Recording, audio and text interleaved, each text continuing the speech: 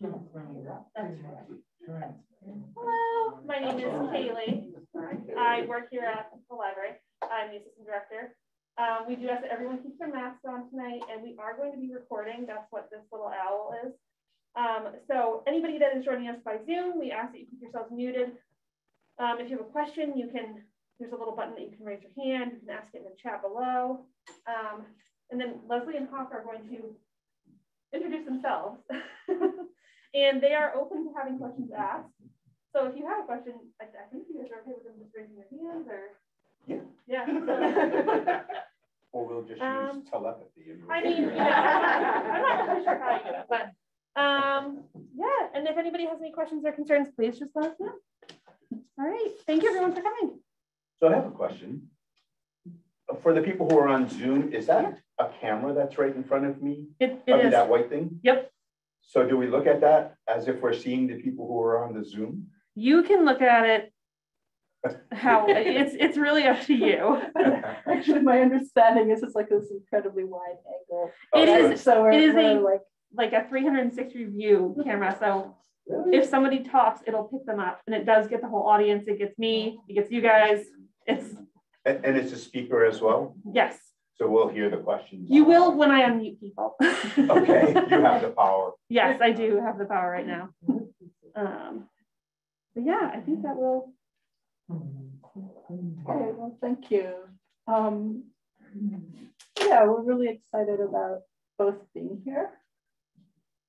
And we're excited. And thanks for coming. That's it. Yeah, so Hawk Henries. So yeah, we had it. Spoken before about who's going to go first and make introductions, and clearly it's not going as smoothly as we thought it would. So I'll continue. Thanks for coming out this evening. I'm thrilled to be here with all of you, and with Leslie and all of you who are out there on the Zoom. I drank coffee before we left home, and so consequently, what's going to happen is I'm going to talk for about the next 48 minutes, probably not saying much. Anyway, my name is Hawk Henries, as probably you're aware. I'm a flute maker, have been a maker of native flutes. I generally call them flutes, and that could be a whole a different discussion, but I've been a flute maker for the past 31 plus years. I learned how to build flutes quite by mistake. It was never intention. My family gifted my first flute to me, and after a month or so of playing it, I somehow thought that I could improve the voice of this flute, and not knowing how they operate, how they work, I found some tools and ruined it. In about 5 minutes time, the flute went from playing very sweetly to not playing at all, which may have been okay for my family since I didn't really know how to play. But then, I was a bit discouraged in the beginning, but then determined to make the flute work again, knowing that I wouldn't get another. So for the next 6 months, I worked at reconstructing that flute,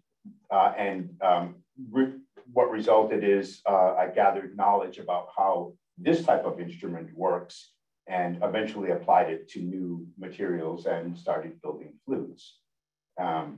So that's a little bit about my experience. As I mentioned, it's been a little more than 31 years, and probably for the last 26 or so years, it's been as a full-time flute maker and flute player, which is why I've lost so much weight. Full of bad jokes, so don't, I've always thought if I didn't make it as a flute player or a flute maker, I would be a comedian.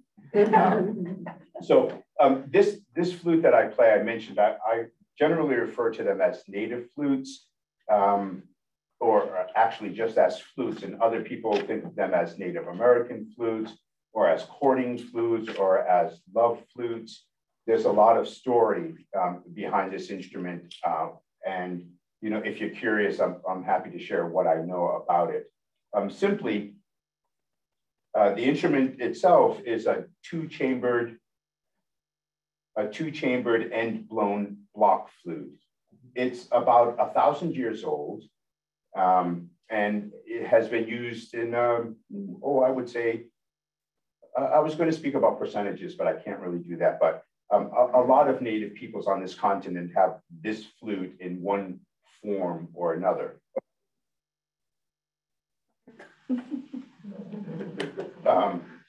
So I mentioned two-chambered end-blown block flute. The mouthpiece end here begins the first chamber, right about where this piece of leather is. There's a solid wall. So it's hollow from here to this solid wall. And then from that wall forward, it's hollow again.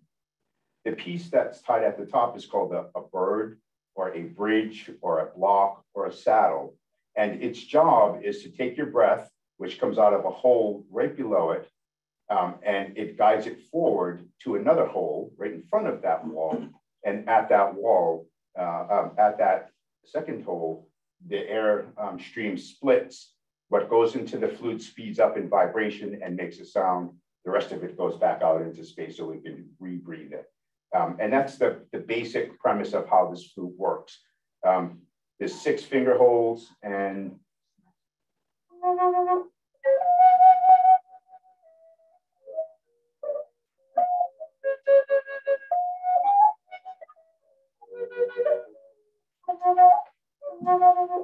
so opening all the finger holes for the most part gives you the highest pitch unless you overblow.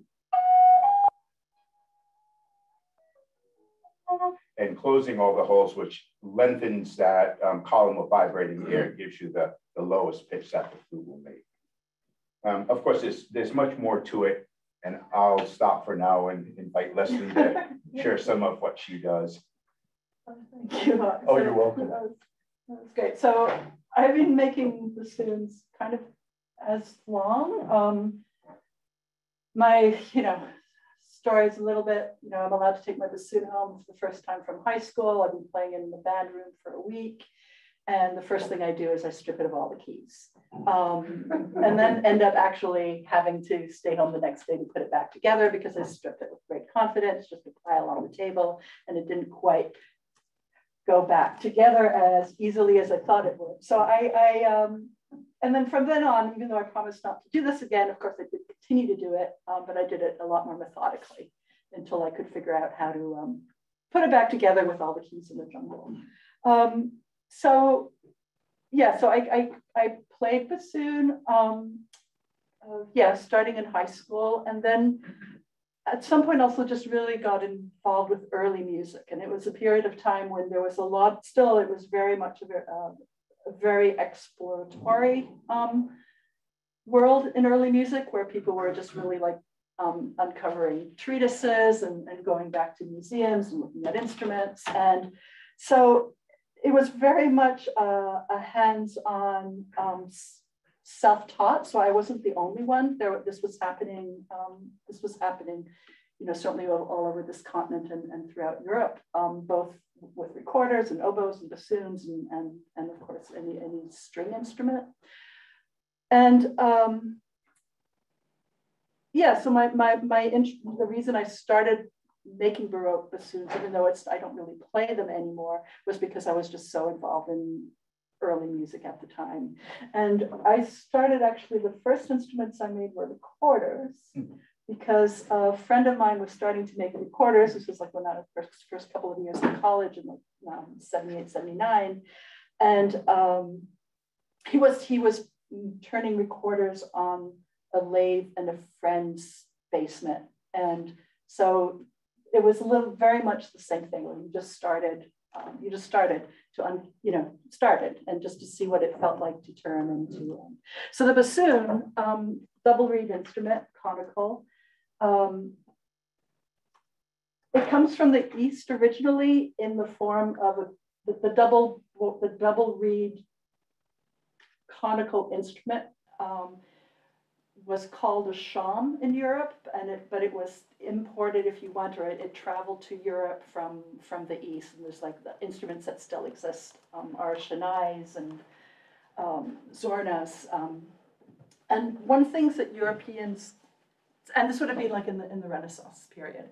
So there are a whole series of these double bored, really wide conical instruments that were really loud, called shawms was one common European name for it. And one of the things that the Europeans did with their instruments is they loved to make different sizes. Like, you know, that was like one of the first things that happened, is like you had everything from soprano to great, great, great basses, just because of, you know, the polyphonic and harmonic nature of, European compositions. So the same thing happened with these shawms. So these wide double bore instruments, and you would have an 8-foot and a 16-foot model of these that you would lug around. And several people had this idea of like, what happens if you kind of cut it in half and put it back on itself? And that's basically the dulcian, this instrument. So this is like a really wide bore instrument that has 2 bores in it. So, oh, another thing all bassoons have is a bocal. So there's like a place for the bocal to go. The bore gets wider and wider and wider all the way down, and then comes back around the other side and gets wider and wider and wider until it opens up in the bell. And 2 things happened when this was done, when the instrument was kind of like folded back on itself. One is that it extended the range, both higher. All of a sudden you were able to get actually a 2nd and a 3rd octave, and it extended the range a 4th lower, because the bottom of the instrument, which used to be the bell, now you could actually put tone holes on. So that was the Renaissance instrument. The Baroque instrument is kind of like a whole different thing. That bore was narrowed, the instrument's lengthened a little bit, and 2 things happened. Oh, and one thing that happened with the dulcian is that it made the sound a lot softer compared to what the other instruments were. And I do have some reeds here. And then you know, in the Baroque period, the first bassoon is actually probably dates from the 1680s, 1690s. They coexisted for quite some time, the dulcians and the bassoons. And in fact, in some places, in Spain most notably, the dulcians actually continued well into like the 20th century and developed on their own. But it was a dulcian and not a bassoon just because of that wide bore. And it has a great presence, like meaning it's loud, I guess. They're all double reeds. So a rondo donax is the material. Yeah, and I'll get into like, so these instruments are all based on instruments that are either in private collections or in museums. And, you know, the first step is, of course, some reason to be drawn to a particular instrument. So they're replicas. They're replicas of these historical instruments. And, you know, but it's not without there's a big puzzle, and there are lots of parts of the puzzle. And one of them is of course, the vocals are missing on most of these original instruments. And the other thing is like, what was the reed like? So once you kind of decide on something that you want to make, there's a lot of puzzle work to try and figure out actually how to get it to play. But there's always something in it that makes you think this is worthwhile. No, there's something. It's got, you know, the tone or so. Just a sound of a Baroque bassoon.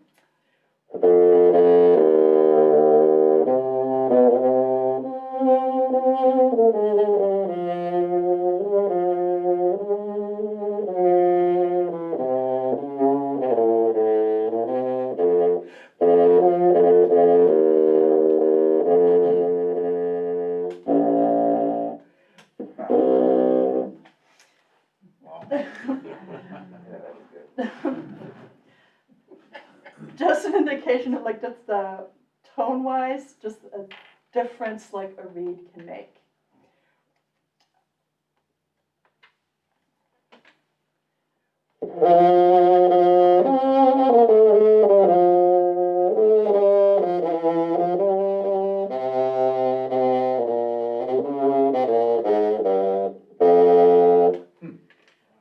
Same instrument. So how would you characterize the difference? I mean, I hear that reed as brighter, It's brighter. It's also quick. It's responsive. more responsive. Yeah. It takes. I'm sure it's the same thing when you go from flute to flute. Like there's a few minutes of adjustment because, like even the scale is a little bit different. So then once you figure out where to place it, you still have the same breadth of. Yes, it's brighter, but actually, I'm kind of contradicting myself. It's brighter. This one's a little woodier, a little more muted, but this one has a larger range of articulation possible. And the tone, you can actually do a lot. Once you get, once you play with it a little bit, what you want to do is like subdue it a little bit. There are ways to do that once you get comfortable with it. And once your instrument is warmed up, how does that affect what we hear, the voice of it? Well, there are two warms up. One we both know. One is the playing in warmed up, which is a process that takes some time. I mean, typically, if you're doing a concert or a presentation, will you play for a half an hour, an hour? Yes, not just half an hour, maybe even 15 minutes. Sure. And when an instrument is fully played in, which is a process we can talk about, when an instrument is fully played in, that's all it needs. And then even if you put it aside for an hour and you pick it up again, close enough to the time where you played it, it's okay. It's ready to go. Yeah. I mean, maybe there's that, I don't know, 4 seconds of like getting it. Sure. Because there's the literal warming up of the instrument, and your pitch goes up as the instrument warms up, and it goes down if your instrument is cold. Excellent.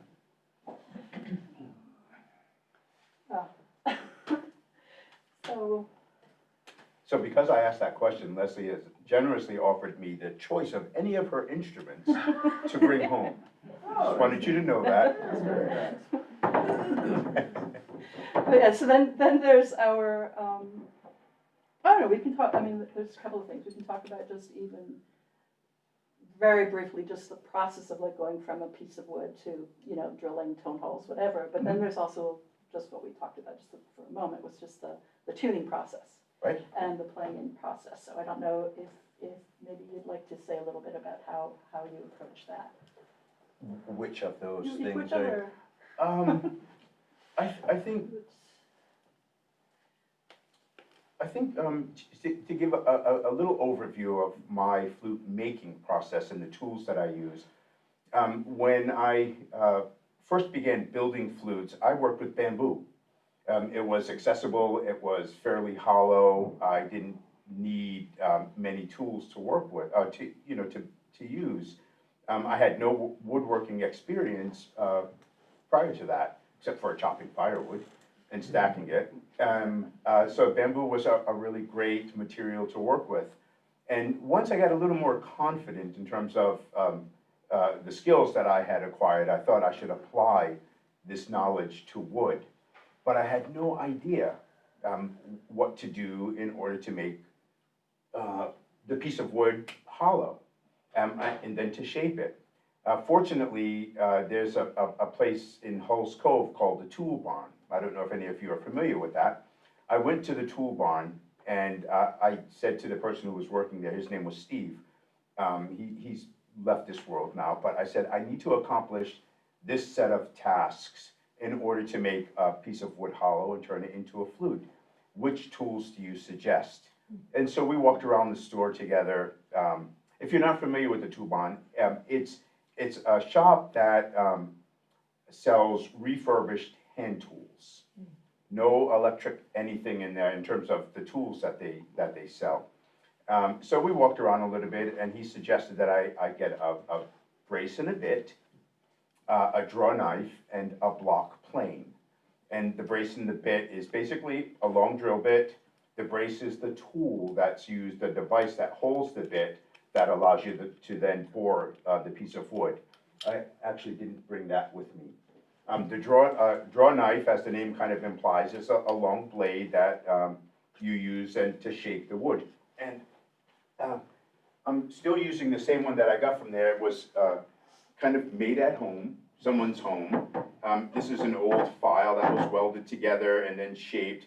These handles they come off, and I put tape on them and slam them on the ground to hold them together.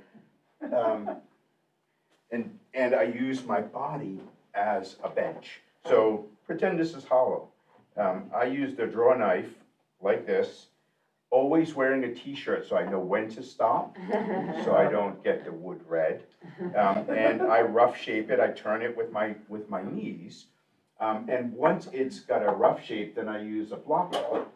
I use a block plane and I just spilled water on your rug, which is this device here to fine shape the piece of wood. And that kind of gives me the basic shape of the flute. Yeah, I wish I had brought the long bits. I bore in from one end to make the first chamber, and then I turn the wood around and bore from the other end to make the second chamber. And that's the basics of how I get the shape of the flute. I use copious amounts of sanding, you know, to smooth out the rough piece of wood. I use then, oh, I didn't bring those either, fire to make all of the small sound holes, the mouth hole, mouthpiece hole, and the two holes beneath the bird. And how I use the fire is simply, I have different sizes of tapered files, metal files. I used to build a fire, literally, you know, go outside and make a fire on the ground and heat them up that way. And my wife's dad watched that one day and he said, you know, you should maybe just try a propane torch, which I thought was brilliant. And so I did, you know, I'm still using, well, actually I use map gas now. I love working with hand tools, although I'm beginning to use some electric tools as well to kind of save my body. So I'm making two lines of flutes, those that are strictly done with hand tools, and then some using hand tools and electric tools. The idea of hand tools, using hand tools allows me mobility. It allows me to make flutes outside, you know, wherever it is that I'd like to be when I build them. And so, yeah, so that's what I'm purposefully not giving a whole lot of information. As I mentioned, half jokingly before, I did have coffee, but I generally talk a lot. And what I'd like to do more so is to hear what your interests are. And I'm looking at the owl or those people on Zoom too, to hear what direction you'd like to go in terms of your curiosity, what you'd like to know. So, yeah. So that's my little explanation. Yes, please. I'm curious, what type of wood do you use? I use a variety of woods, primarily local and domestic, so even woods that, you know, grow here on this continent but don't live here in this part of it. I also use woods that people give to me, which sometimes they're not domestic or local woods. This piece here is Eastern red cedar. I have, let's see, red flame box elder, cedar, black walnut, different types of cedars, I should say. Northern white cedar, as I mentioned, Eastern red cedar, which is actually a juniper, pine, elderberry, green striped maple or moose maple. I've made flutes from sunflower stalks and burdock and Japanese knotweed and bone, you know, different kinds of bones as well. Traditionally, historically, flutes made from bones and the woods that grew, you know, where you lived were the primary source of materials for the instruments. I wonder if you'd talk a little bit about hole size and spacing and bore. Sure. What specifically would you like to know? Well, I can't really see from here. For this type of, they look like they're all the same size? Actually, there are 3 different sizes. So yeah, I'll speak a little bit about my relationship with that part of the process. When I first began, I used a drill bit that was 3/4 of an inch because that's what was suggested. I've now acquired a few different sizes and I use them. The finger holes, what I learned over the beginning year or two of making flutes was that the diameter of the holes in relationship to the length of the bore affects the tuning. Whoa, that was like mind-boggling at first. And how I learned that was, as I mentioned, I burned finger holes in the flute. I experimented with placement, with numbers of holes. Some of my early flutes had 12 or 14 holes in them. I would just plug them with corks or something. If I didn't hear the relationship between the holes that were already in there that was pleasing to me, I would just plug one and put a new hole somewhere else. One of the things that really stood out was after I burned the holes and I would play the flute and listen, and then I would think, oh, there's charcoal, there's the burnt material inside, I should clean that out. And when I did, I realized that I was changing the pitch of that note. So that began a purposeful desire, we'll say, to, yeah, how can I say that differently? You stumped me here because, so in the beginning, as I mentioned, the holes were random. Even the sizes of the holes were just kind of arbitrary. And over the course of experimenting, the relationship, the different size holes, I have a small at the top, a large and a medium hole, and then a large, medium, and a small hole at the bottom. That came kind of as a mistake, you know, that it wasn't intentional in the beginning, but once I put those holes in there in that way, I realized that it made a pleasing sound to me. I don't know, that's probably not making sense. The approach, at least my approach to building flutes has been non-intellectual. I didn't have someone to ask questions to, so it was all kind of trial and error. And once I came up with this recipe, I kind of stuck with it. Even on this larger flute, even though the holes are much bigger, the bore is much bigger, this is an 1.25" bore, but the relationship between the holes and the diameter and the length of the bore is the same as it is on this little one.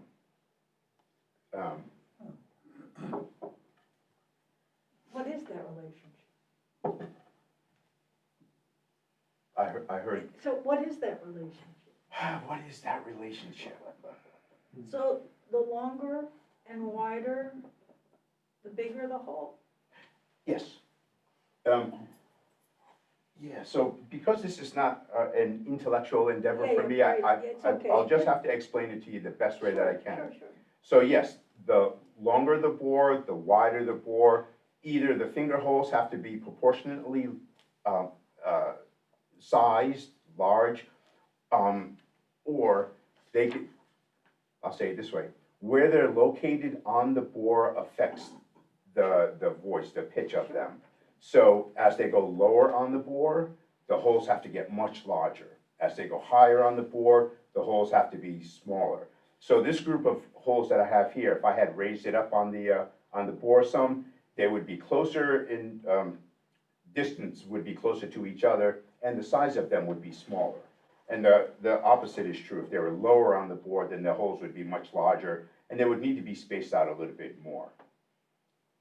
Do you base them on keys? Do they play in a particular key, or do they? Absolutely, they play in a particular key, but what key that is, I have no clue. But I mean, the relationships are. And my reason for not having a clue is key is a European concept. Yes. And these are much older on this continent than that way of thinking about music. And my desire has been to remain consistent with how we indigenous people think about music. So that's why I don't think about. So are they based in some modality of some kind, or I'm not sure what that is. But explain it to me. No. You're playing. Are you playing melodies that are traditional? Yes. So they are based in a body of work that comes out of oral traditions of passing along. I really love your question. And here's where you don't get to talk, because I'm going to talk for an hour. I think it's a really great question that you're asking, and that's the question about tradition, what tradition is. I think some of the music that I play does come out of oral tradition. Some of them are very old songs, but the vast majority of the music that I play are actually songs that I've composed or created, and those songs arise from my relationship to this earth and sky and how it is that I view life. And my suspicion, and I'll repeat myself saying that I think it's a really important question that you ask, because tradition is oftentimes thought of as a historical approach to something. And it's not necessarily that. History is important to consider in our living today. So, and that's my approach with the music that I compose or that I create. Composing seems odd in terms of this conversation. So the songs that I play, they're songs, they're repeatable songs, they're not improvisations or anything like that. And my hope is that 100 or 200 or 500 years from now, people will be playing the songs that I've created. People already do. But I think of, you know, that place and time where the songs that we think of as traditional, that come from a historical place, I think about the person who created it. You know, someone sat with a flute or a bassoon or a viola and created a piece of music that then became popular and appreciated, and so it was carried forward. And so I think of my music in that regard, you know. I love your question, though. Thank you for asking that. It's an important question. I do have two questions that popped up on the chat. So the first one, let me get back to it. Can I ask real quick, when you say that you want it to be 200 or 300 years in the future, is there a particular way that you want that to be carried forward? Is it just through people like hearing it by ear and then playing it and just kind of learning it by passing it on and on? I have CDs. maybe one will be in a space capsule or a time capsule or something. You know, the folks who do, there are a number of folks who do play some of the songs that I've created, and they've learned them just from listening. Yeah, so I mean that's one way. Do you have a preference? Or just no, I don't. I really don't. I'm grateful that people have enough interest in the things that I do with my music, and even the instruments that I build.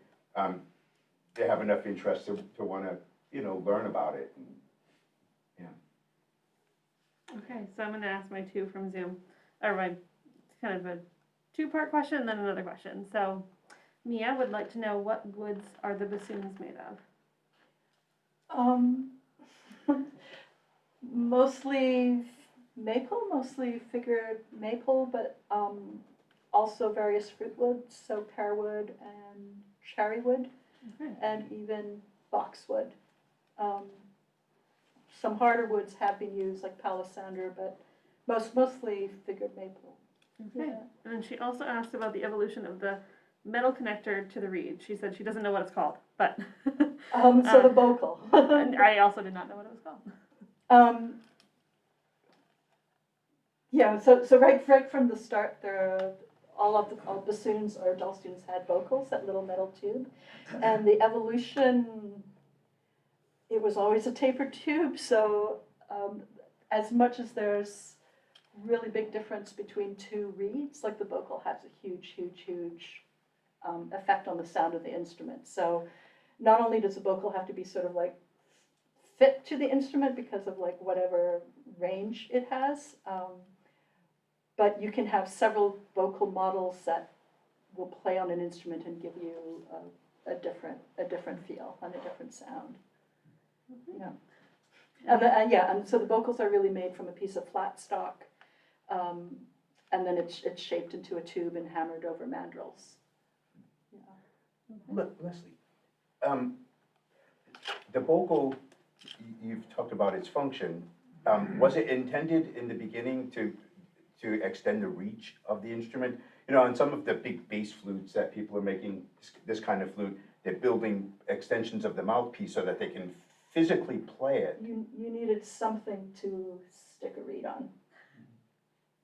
Yeah. That was really, Okay. so that was, and because of, you know, so depending on the size of the instrument, of course, some vocals can be really, really short.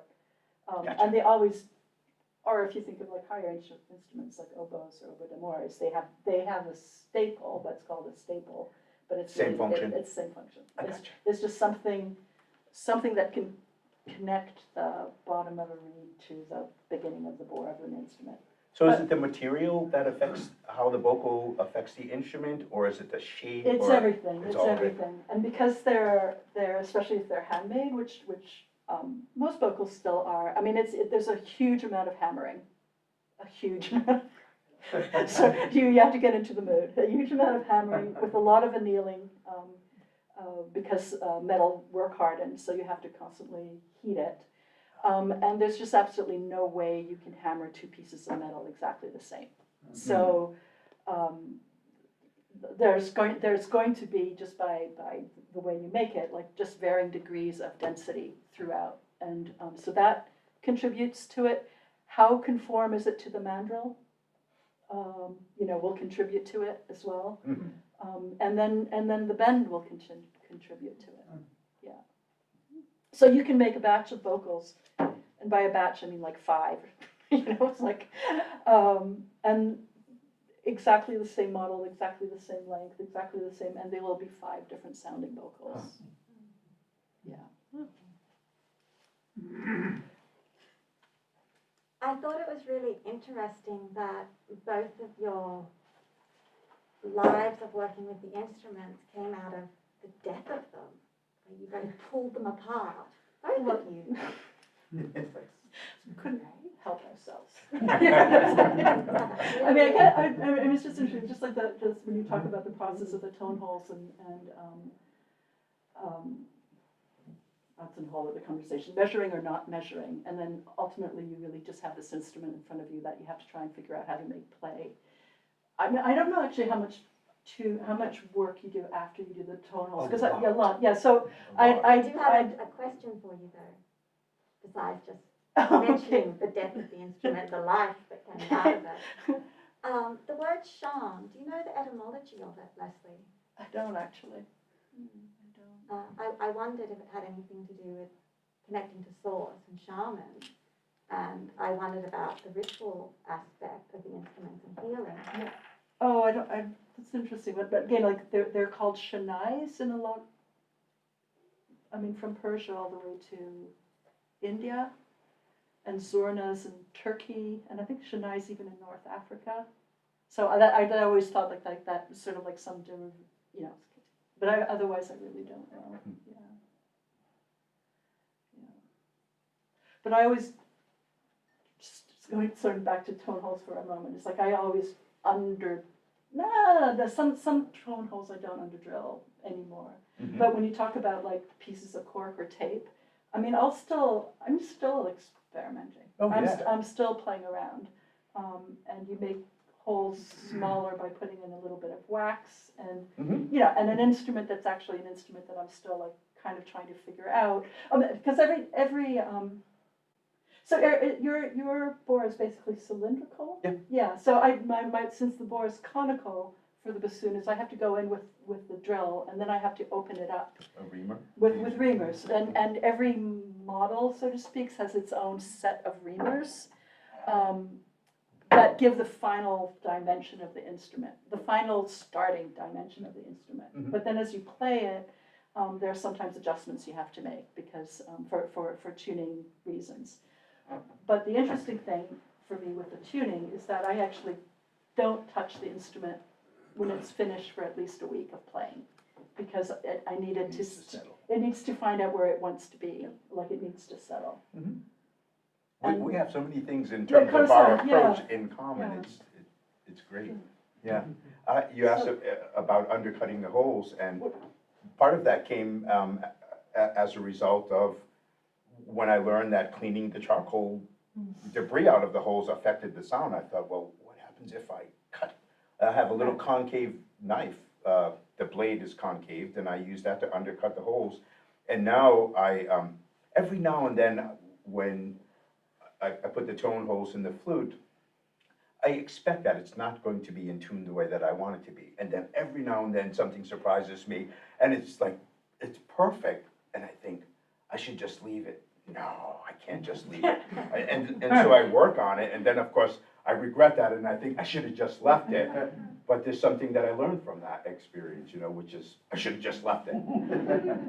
Do you find, I mean, this is within, there's a limit to this, but do you find that because it's like a whole, because it's a balance, so you might have maybe messed something up a little bit here, but there's a way sometimes of making an adjustment here that will put the whole thing back into. Totally. Yeah, so Of that's course. like. Yeah. The process, I think that in one way or another, we've both spoken to this here and in our meeting at Rooster Brother. The process of building, I can say for me, is not intellectual, which I've implied already. I've mentioned that. It's kind of living. It's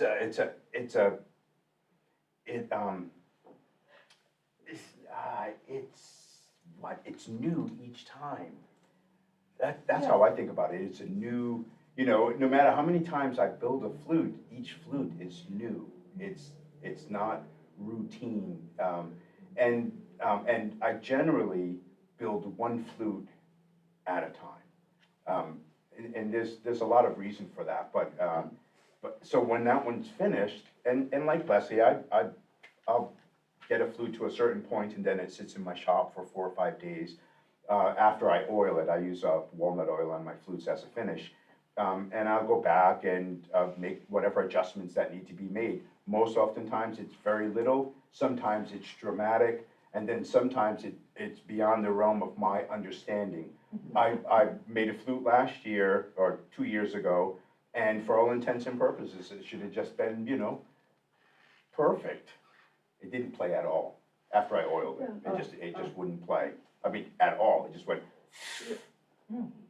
So it sits in my shop right now until I learn why. So it's a living, as I said, ever-changing new process each time I approach it. And there's a little bit of almost like a dialogue in it. Yes. It's like living, and there's like this dialogue, because you're also just trying to figure out what it needs. Yeah. So you're trying to have it tell you. Absolutely. What It's is like you're in my head saying all of this, because this is it. In my shop, part of the reason why I work on one flute at a time is that I don't ever want to force the piece of wood to be something that it doesn't want to be. And sometimes, you know, I might have a piece of wood this big, and it takes a while for me to see where the flute is in that piece of wood that big. And once I see it, then, you know, I try to listen to it when I'm working. And that's the beauty for me of hand tools, is that it allows an intimate relationship between the tool and the wood and myself. And I love that about using hand tools with my flute making. I'm learning more about that relationship with the electric tools that I use. It's mostly a lathe that I use, but you know, for 31 plus years, it's been just these old rusty hand tools, and that relationship is well established. But yeah, Leslie and I met at the Boston Early Music Festival. Maybe you're not aware of that, but maybe you are. I was an exhibitor at the Boston Early Music Festival. May have been one of the first non-European instrument makers to exhibit their instruments there. And I went primarily to meet people like Leslie. I love early music. It's what I listen to, and you know, in the back of my head, I have this fantasy of learning how to play early music in one. This is early music too, by the way. I would say so. But early European music, I should say, to play one of these, or maybe an oboe or a flute, you know. But that's where Leslie and I met, and I'm really grateful that we did. In fact, we parked behind each other. Yes, with we like did. Main plate. Main plate. And then we all both in Hancock County. It's just like Yeah, it was How great. long ago was that? like 2015, I think. Was it It was that 2015? year. I think it was that. I just want to say, I love the way you're talking about how the instrument changes you. And this relationship that you're talking about, that's just ongoing and keeps moving and has this commitment and formality and also flow, like liquid element. And I'm wondering, because you've talked some about this, but Leslie, how has the bassoon changed you and changed your playing? Because you now play improvisational, experimental music. You don't play early music in that sense that you were talking about before. Right. So what happened? Did the bassoon call out to you and say, get over here? Or how Well, did it's been a long time for that too. That well, I mean, for a long time I was doing both Baroque music and free improv, and then at some point I stopped doing orchestra work because there are people who really do it, and like when you're younger, you're like, okay, you haven't touched your instrument in like 4 months, and yes, somebody wants you to play in like 2 weeks. I'm like, yeah, I'll do that. And at some point, you're like, yeah, there are people who kind of just do this all the time. Not that I ever seriously messed up, but well, yeah, I mean, so like it's like, so part of trying to find out what an instrument wants from you is like getting inside of the sound.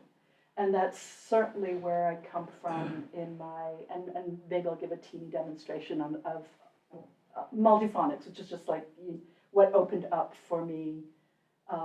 They've been around for a while. This is sort of like called extended techniques on wind instruments, is when instead of playing your scale of notes, you can actually, with sometimes false fingerings, but sometimes true fingerings, and just changing your embouchure,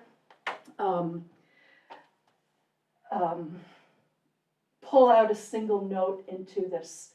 It's hard to say, I don't want to call it a chord because it's more like this texture. And that's all about trying to, that comes from trying to find inside of the instrument, like what this instrument can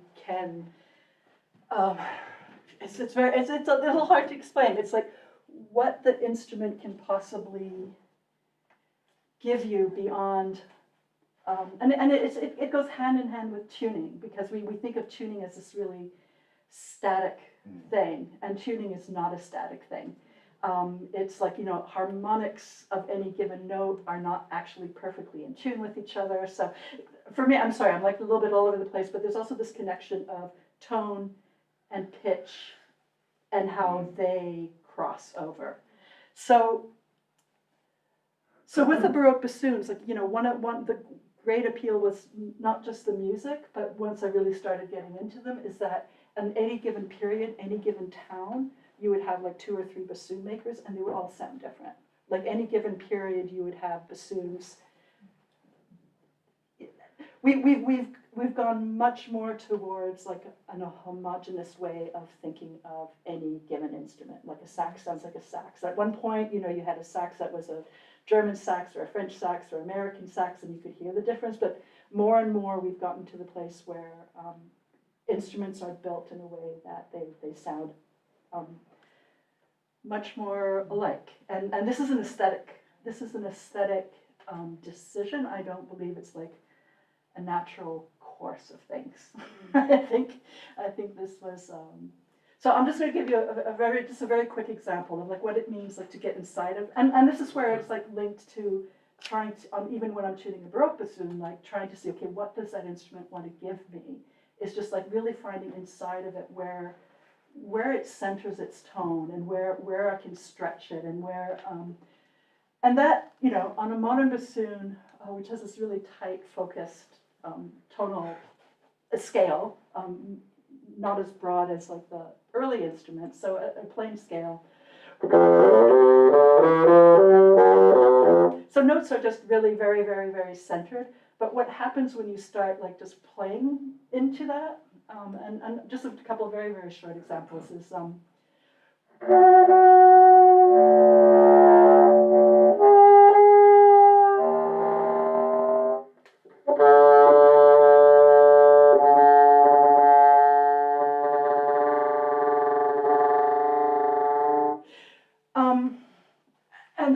opens up a whole palette, like just really a whole world of its own. And the interesting thing for me in it is that, yeah, I mean, there's something like right when you attack a note, when you play a note and you just want that note to play and you want it to speak and you know how to control that and where to place it. There's something about playing around when you're inside of the sound, it will start directing you. And because it'll be a little bit different each time you do it. So you kind of have to, you play with it, and actually playing with it in a corner and playing with it in the middle of a room and playing with it in another room will actually affect the way it actually sounds and affect the different things you can do with it.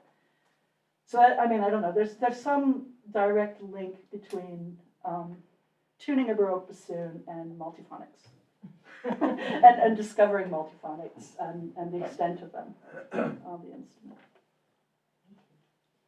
So I had another question from Zoom. This is from Judith, and she says, hi, Hawk. And she said, this is a full message, and I want to read it right now. Do you have a particular sound in mind as you start making a new flute, or does it reveal itself to you as it emerges? The latter. It reveals itself to me as I'm making it. Okay. Yeah. So could I ask, it seems like Leslie brought up this really interesting idea that there would be these like regional differences, like Germany, France, American instruments all sounding different, and that those would be more distinct potentially than even just like two different distinct instrument makers in a town. Could you both talk a little bit about how you think that your instrument making may like influence other contemporary or future instrument makers around you? Sure. So I'll begin with my flutes. Let me take one apart so I can point it out to you. Typically, the flutes that I make, the mid-range flutes that I make, use a round sound mechanism, which is considerably different than the vast majority of flute makers today. Many of the flute makers today are using either rectangular or square sound holes. I use round because, remember that guy Steve at the Hulls Cove Tool Barn? He gave me a round file and I thought that will work perfect for making this sound mechanism. And when I made the first, the first few flutes, however many, I don't remember, utilizing that round file, they sounded okay. And so I continued to make them. And as a result, as I mentioned already, it was kind of unique in the sense that the rest of the flute makers in the flute making world, and I'll have to say that the vast majority of flute makers today of this kind of flute aren't native people, but even those who are use rectangular sound holes, sound mechanism. Interestingly enough, I don't know when, but in recent times, an old flute was discovered, I think it was discovered in the early 1900s, so that's relatively recent. It's described as the oldest example of native flute. It's about 1,000 years old, and its sound holes are round, just like the ones that I make. So I like to say that I must have like spiritually connected with something, but really I just got lucky. The flute's voice is considerably different than the ones using rectangular sound holes. And at the Boston Early Music Festival, I talked with a flute maker, Boaz. This is Boaz Barron. He makes really incredibly beautiful flutes. And he drew a comparison between the Baroque and some of the other early flutes instruments, they having small embouchure holes, I guess you'd call them, mouthpiece holes, small finger holes, and the sound that the flute produced as a result of that, those tone holes and sound holes, compared to a more modern classical flute with a larger, maybe more rectangular kind of hole and larger finger holes. So in the flute world, this flute world, my flutes kind of stand out in the sense that their voices are a little bit different. Not better, not worse, just different. There are some flute makers today who are now kind of experimenting using round sound holes, small finger holes, and relationships in terms of bore and finger hole placement, like what I do. So I think that, you know, my work is kind of is beginning to be seen as credible. It seems, you know, yeah. I'll smile too and say, yeah. Anyway, it's interesting. It's interesting because, as I mentioned, the vast majority of flute makers in the world, and they're all over the world now. When I started 31 plus years ago, there were only a handful of us who were doing it, and the vast majority have approached flute making in a vastly different way than I do and other traditional flute makers, and yet that's now seen as the valid way. And it only recently, only in the last couple of years, have people begun to actually look at a more historically accurate way of building, and not just building, but relating to the process of building and playing this instrument. It's only been recent, you know, in the last couple of years. So, I can't remember what the question was, but I had some thoughts of what you were saying. But so yeah, how your personal discoveries and journey in instrument making may influence your contemporaries, or how you have been influenced by your contemporaries potentially as well, and how that might affect future. I don't know. I don't know that I have an answer about. I mean, you know, in slightly different worlds, like in my performing world, I have colleagues, and I know that I've definitely had some influence, but I've also been influenced by them. In the making world, I mean, it's interesting, just when you talk about credibility or not, or I mean, I'm saying I measure instruments. I have to measure instruments to be able to make tools, because I have to base my tools on something, and when I'm making the tools, I'm measuring you know, I'm using measurements, but there's a little bit of divining involved. There's, you know, like, so I can't really say that I really have a scientific approach at all either.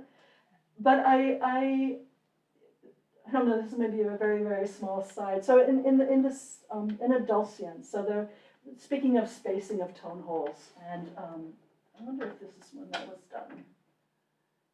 Yeah, this is an example of what I'm talking. So yeah, so what, you know, there's this big world that decides things are a certain way, and there's like people who are in this world, whatever the world is, and this is the way it is, and because this is the way it was done. And so, I mean, so this instrument's actually based on a Spanish instrument, probably from about 1640 or so. But I had the chance to actually see a lot of these instruments that were contemporary with this bass instrument. So it's not really one instrument, it's a couple of instruments. And one thing I noticed in several of them was how small this tone hole is, and the relatively large space between these two fingers, and how small this tone hole was. And not to get into like the scale of the instrument too much, but those to me indicated that this had to be this had to be a half step, which would have put this instrument totally into a modal world, which no fingering chart existed with this kind of fingering on it. And I was working with a colleague on this, and we both noticed this. And then I was like, well, you know, let me just try doing that on one. And sure enough, it makes this like modal scale with like a completely different. And 5 years later, this colleague of mine found a fingering chart that showed that fingering. So, and and there was like, in the great big buzzworld of like, Dulcian, this was like when we first started talking about, they were like, there's no way, like it makes no sense. It's like, everything else is this way. Why is this way? So two things happen. A, it gets proved that actually what we were seeing and observing and not putting on it what we think it is, what we were seeing and observing wasn't only true, but it actually made you question the other instruments that didn't have it. Because it's true. And then you would see that, oh, this does appear in other instruments, in shawms actually. So I don't know, that was like a side. But yeah, so I think Hawk and I kind of share, like our relationship is with this instrument regardless of what a norm might be. I mean, I think we both share, like, it's back to that. It's like the instrument tells you what it wants and what it needs, as opposed to trying to force the instrument into something else. I like how you said how a norm, which implies that there's more than one norm. Right. There are many norms. Yeah. Yeah. But I don't know. Do you make both? A couple of questions. Do you make both diatonic and pentatonic instruments? I do. Yeah. And what's the bulk of the sales? What sells the most? What do most people buy? What sells the most at this point in time are the ones thought of as pentatonic. The pentatonic flute. So about 15 or so years ago, maybe a little bit more than that now, the term really wasn't even considered with this instrument, pentatonic. One of the flute makers who makes really fabulous flutes, his name is Michael Graham Allen, or Coyote Old Man is his musical name. He began using that term with the flutes that he made. So it kind of caught on and became really popular. And that was the goal that most flute makers had, which was to make flutes that were pentatonic. It's also interesting that most people credit this person, Michael Graham Allen, with applying the pentatonic scale to this instrument. But as I mentioned, he simply made it popular about 15 or 18 years ago. It's a pretty old way of tuning this flute. Recently, in recent years, I think maybe the last 3 years or 4 years, there's been more of an interest in the diatonic flutes, and I'm not really sure where that's coming from, why it's growing. Although I can tell you, if you're ever on Facebook, there's a group called the Indigenous Flute Group that myself and a couple of other people started to expose people to that way of tuning and thinking and playing about the flute. And so there's been surprisingly more interest in that group, and consequently in that way of making and playing the flute itself. So I think that it's gaining more popularity as we go on. Slow, but there. I'll show you one of the ones. Let's see. This one is kind of pentatonic.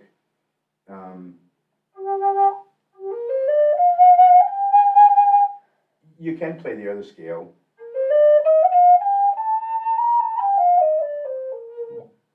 And this one here, this one is, it has a piece of metal, I don't know if you can see it here, and it acts as the splitting edge or as the cutting edge of the sound hole. This one is more diatonic-ish.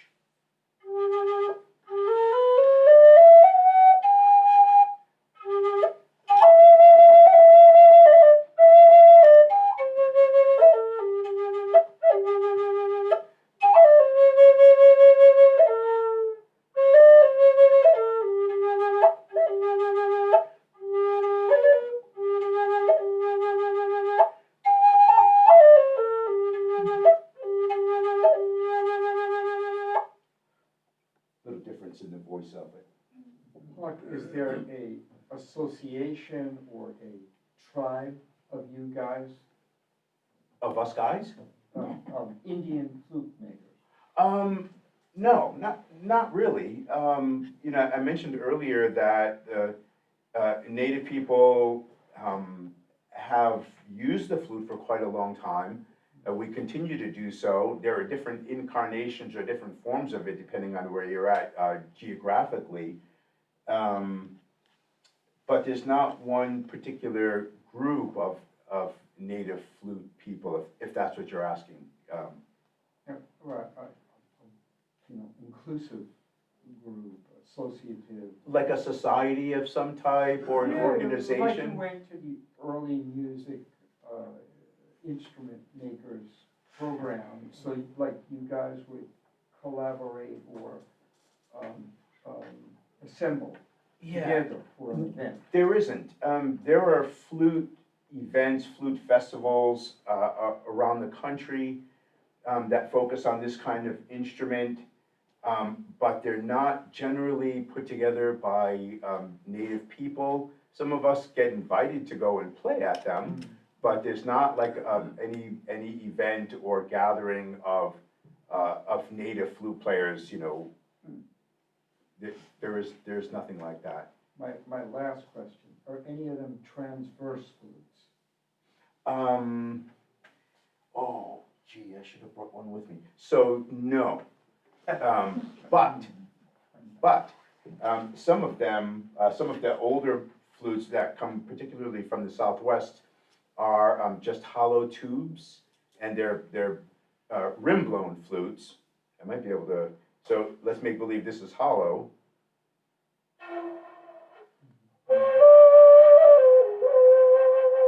So they're hollow tubes, so it's not quite a transverse flute.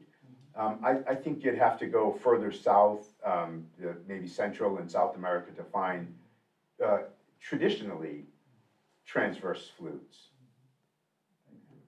That's Alan, right? Oh, Okay, I know it's sorry. behind the mask, I'm not always sure, but yeah.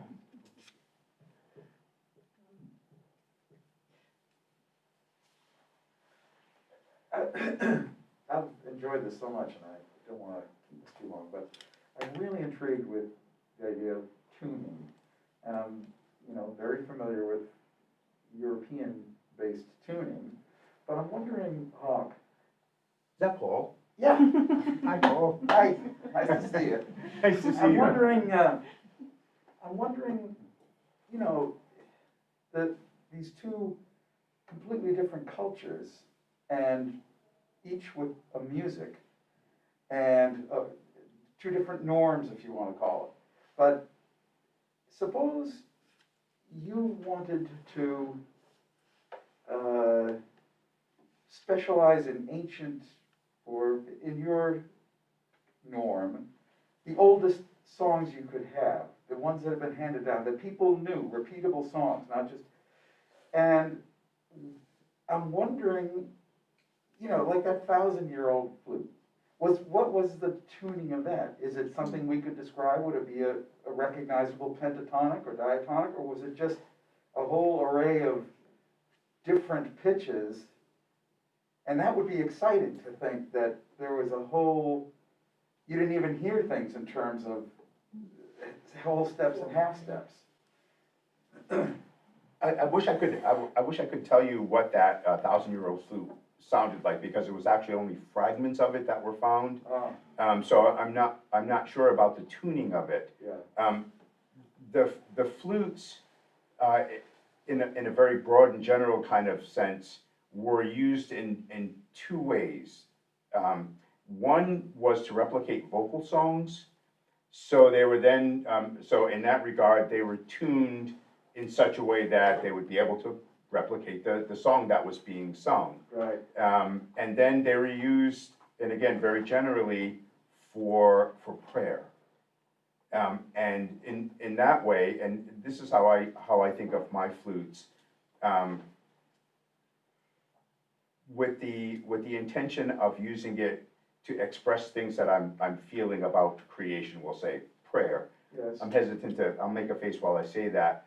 What's important to me is that the voices that come out of it adequately do the work that I need them to do.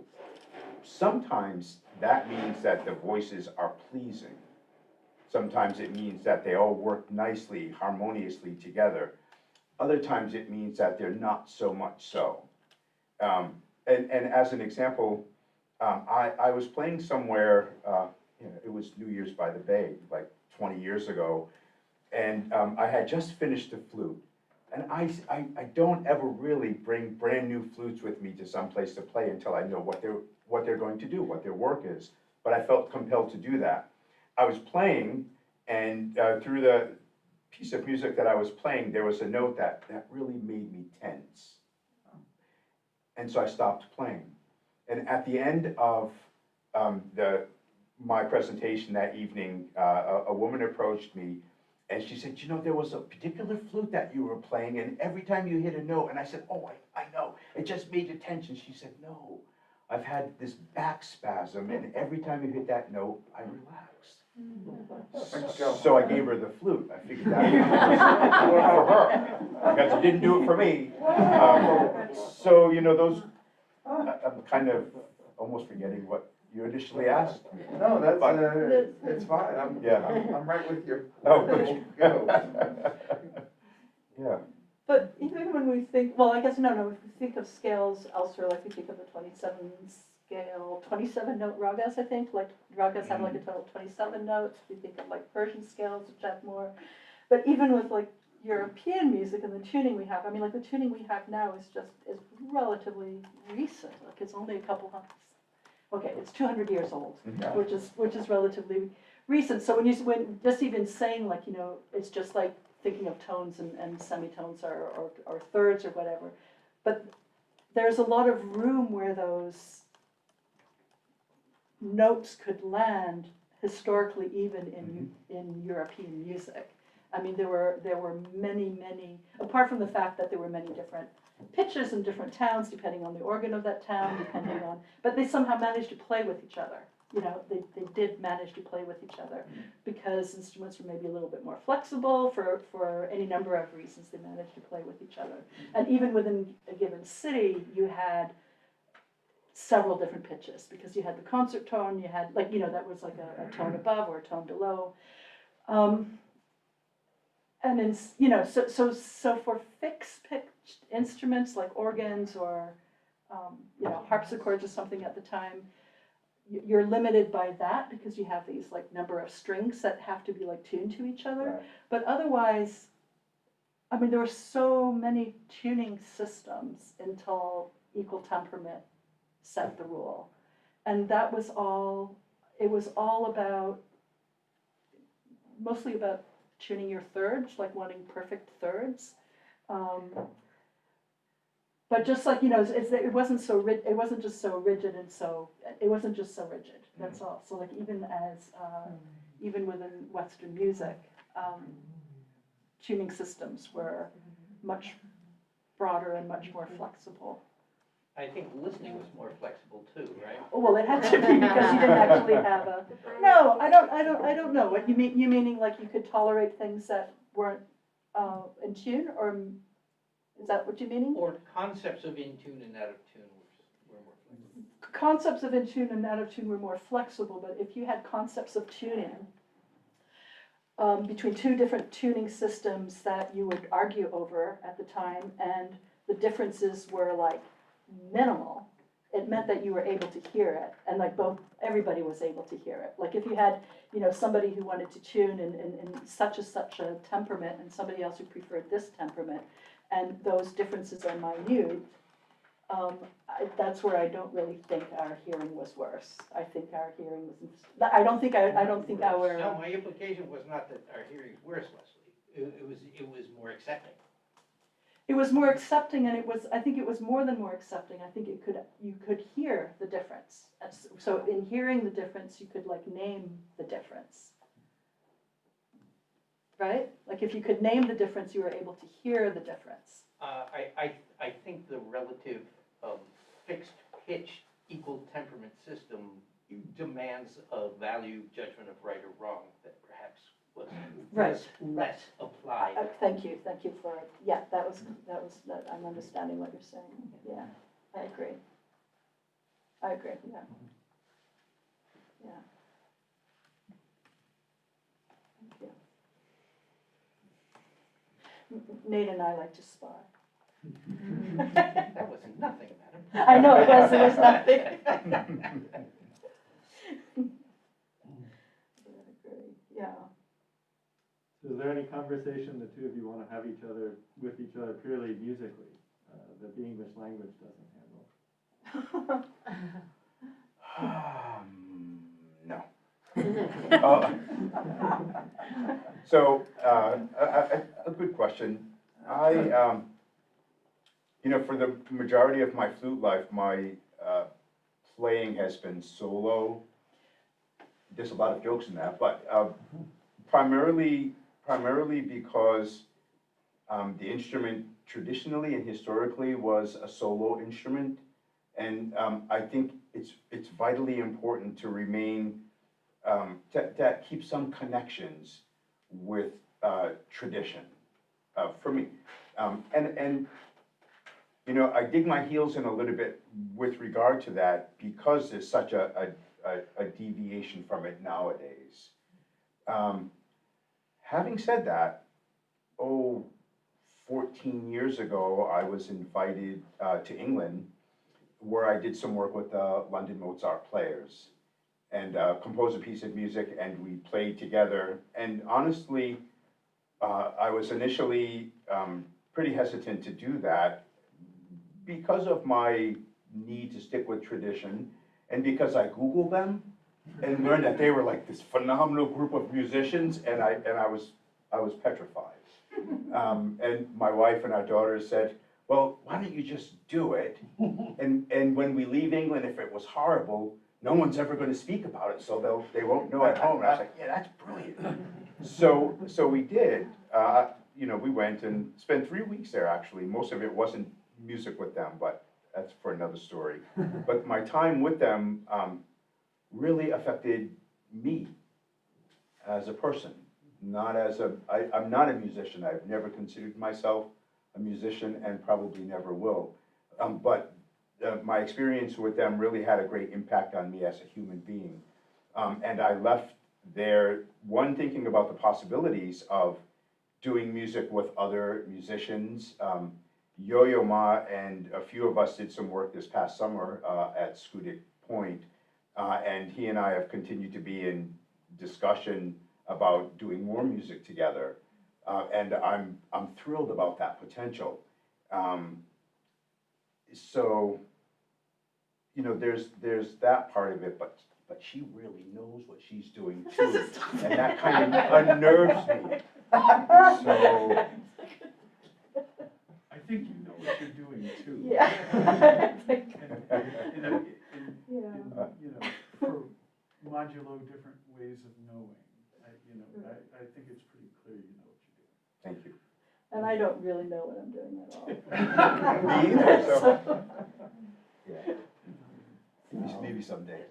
Yeah, maybe. No, I mean, we'll do something together maybe someday. Yeah. Leslie, what are you currently making for your bassoons? I don't really, are you making that one with the keys? What am I? Oh, no. So this one is actually a factory-made modern bassoon. Okay. But all the others I've made. Okay. And so you don't make ones with keys? I make one with 16 keys, which I'm actually currently making. Do you make the keys yourself? Yeah, I make the keys. Oh, so do you cast them? No, they're cut from sheet metal and shaped and soldered and filed and. Is the bassoon tuned with the what's it called? The vocal? The vocal. Is it tunable? Infinitesimally. It's. So you don't slide the vocal? No, you do. Oh. It can make a difference, but it's a whole system. So when you pull your vocal out or push it in, like you have a little bit of room without having to then make other adjustments, because it's going to affect the notes that are closest to where you're lengthening. So your notes that are closest to the vocal will go up in pitch much quicker than the notes that are lower down in the vocal. So you have a very small range of being able to tune a full instrument just by doing that. Because you'll mess up all The scale, yeah. okay. Well, but you know, it's incredibly flexible instrument because of the reed. So yeah, you sit with it for a little while and you figure out, okay, so I have to bring my bass up more than I have to bring, you know. So it's possible, and sometimes you have to do that. You do have a range of different lengths of vocals but we're talking kind of really small differences in tuning. For the amount that you stick it in, is there a length of tube that's standard, or do you do longer or shorter, and does that affect the sound? It does affect the sound. So there is a, you know, how far it's inserted, you mean? Yes, there's a set length that normally you insert it in, but you do have a little bit of room to play. But I'm talking like 1/8 of an inch, maybe 1/4 of an inch at the most. But that's good, as I said, that's going to start affecting your full scale. So not like the trumpet where you have a thing that you can really. No, and even on a trumpet, I think you even have a few of those, right? Right. Like, so I mean, you can pull out joints elsewhere too. So if you're really needing to, like, you know, basically the direction is to go flatter. If you're really needing to go much flatter, then you can start to pull out everything, you know, incrementally on the instrument.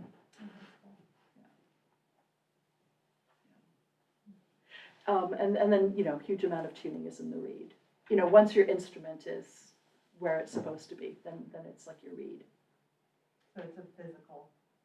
Oh, and your length of it, your yeah. So you can shorten it and Do you carry sets of reeds for each instrument, depending on what the voicing needs to be or you want it to be? yeah. I mean, each instrument will have its own. Yeah. Reed. And can have, you know, as it's sort of like many reeds that just give you a different tone. Right. Yeah. Depending on what it is you want. Mm-hmm. Yeah. So this could be another event, but I'm wondering, for both of you, these creations that you've made, what happens when it goes to another person? And what's the continuation connection or not?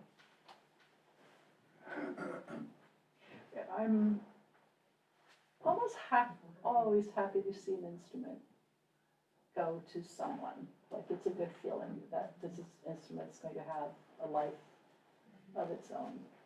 Every once in a while, there's one that I really wish I could hang on to longer. So what stops you?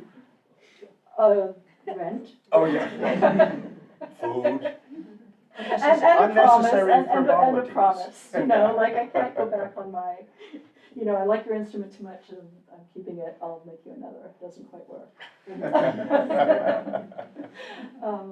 But yeah, and I do see them back. I do see them, yeah.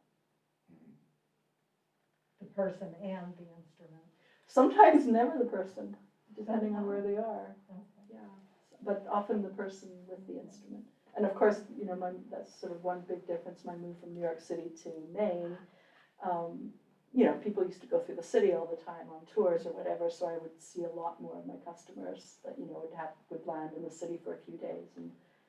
And here it means that they get to spend 3 days with me instead of just like an afternoon. But it's not as common. And how do you feel about your instruments in the world? Oh, I love the fact that they're in the world. I have flutes all over the world, and I make the effort. I was going to say I make the effort to stay in touch with people who have my flutes, but actually what I do is encourage them to stay in touch with me.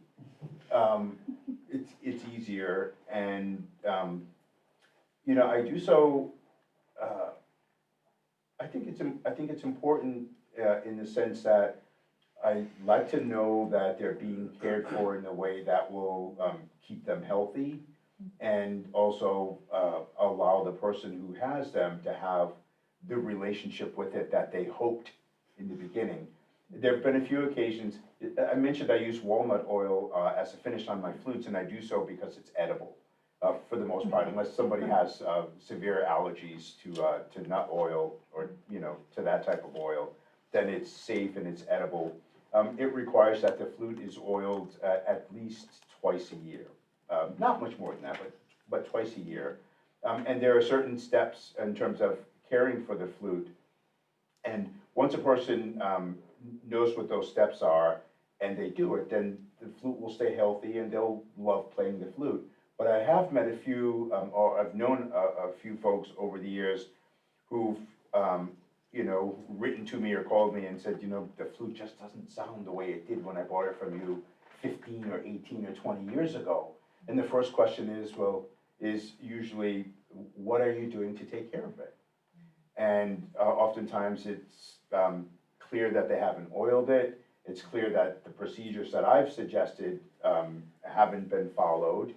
And so it's good when they contact me, and then I can encourage them to do what it is that I, you know, think is necessary, so.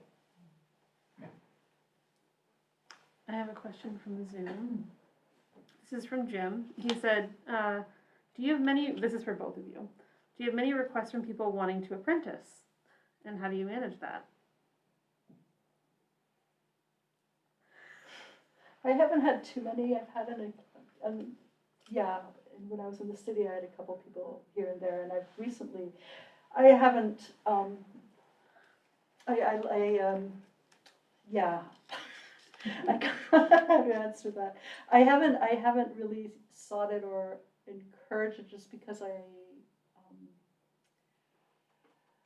I would take the responsibility pretty seriously, and I work in somewhat a chaotic, I couldn't work the way I work anymore. Like, I would have to, it would be a big change for me. So I haven't really sought it. Yeah, in how I structure my day and how I structure my work. I've done quite a few flute making workshops. As far as having someone apprentice with me, it hasn't happened yet. Jim, did you say? Yes. It hasn't happened yet. And I think in part, my thinking about flute making and having an apprentice, we would probably spend, I don't know what length of time, but a decent amount of time walking in the woods, being outside, listening to birds, going to the ocean and listening to the, you know, to what happens at the ocean, the waves and the wind.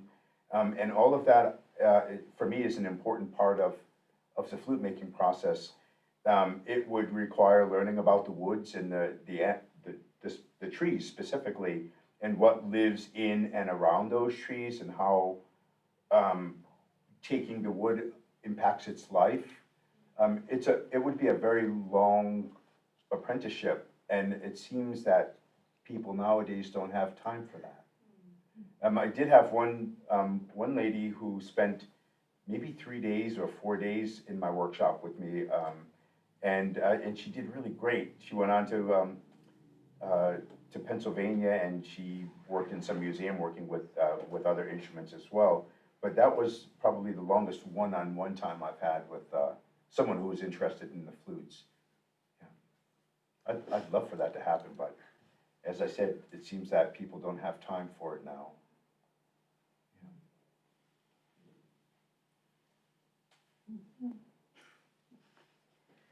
Oh. If anybody has any more questions, now would be the time to ask them. Is this the first time you collaborated? Is this the first time you collaborated? No, actually, we did at Rooster Brother a few weeks ago when we sat and had I don't coffee. mean a discussion, I mean a presentation, a public presentation. Yes. Yes.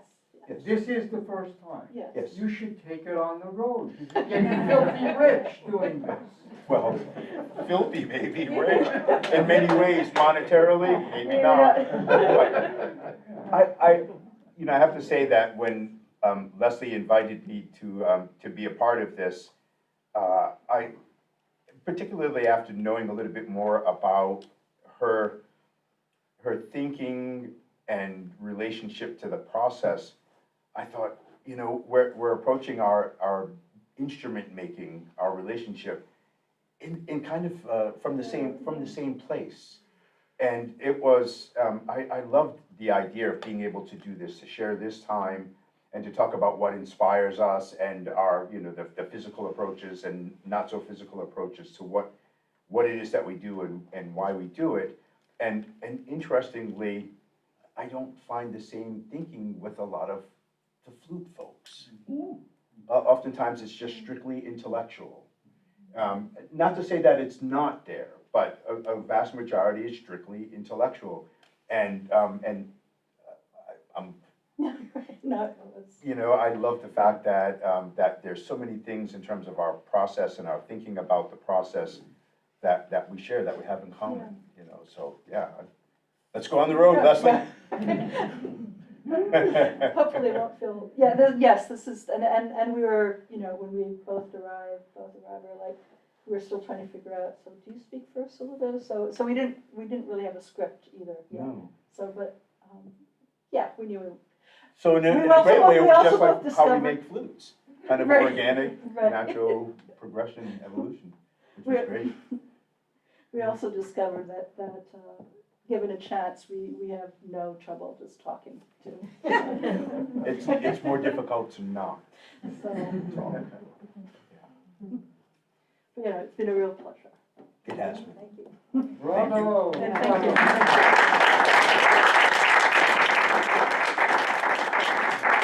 And thank you so much. Thank you guys so much for speaking